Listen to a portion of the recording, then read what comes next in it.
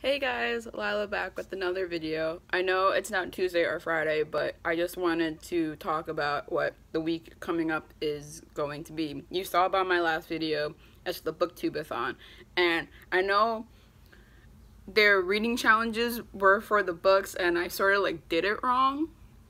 But I think when I went through, like when I watched my video over again, I think I did a pretty good job of keeping the challenges, but like I didn't like say which books were for each challenges, but I looked at it, I was like, wow, this actually like kind of fits the challenges, even though I didn't like really say it. But I just wanted to say, like, if anyone else is participating and anyone who like watches my video is, I wish you all good luck on your TBR piles. And I'm hoping today, my goal today is to finish The Land of Stories. I'm honestly procrastinating because like look how much I have left, and the series has really like, I'm gonna make a full video on this whole series put together because this is a series I basically grew up with. Like I was 17 when those series books started. I'm 22 years old now, so it's kind of crazy to see how much I've changed, how Chris has changed, and like just with his writing improving so much in this series. And if you haven't read the series, I highly recommend it if you like fairy tales, if you like children's.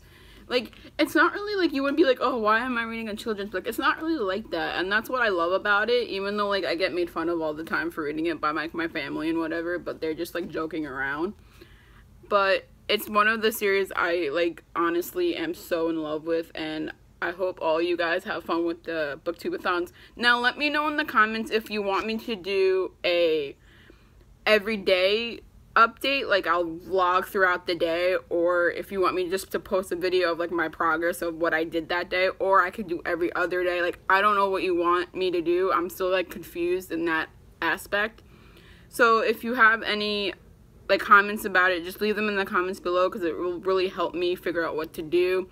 I will try and do the video challenges, but I'm not sure if I'm going to be able to do them towards the end because I think my family is going camping, but I'm not sure about that yet. I will definitely keep you posted about that because that means I will be a little late on my Tuesday video for that following week since we will only be coming back Monday. So yeah, so I hope you guys have a good weekend. I hope whoever is doing the booktube-a-thon has fun, and just read. That's all you have to do, is just read as much as you can.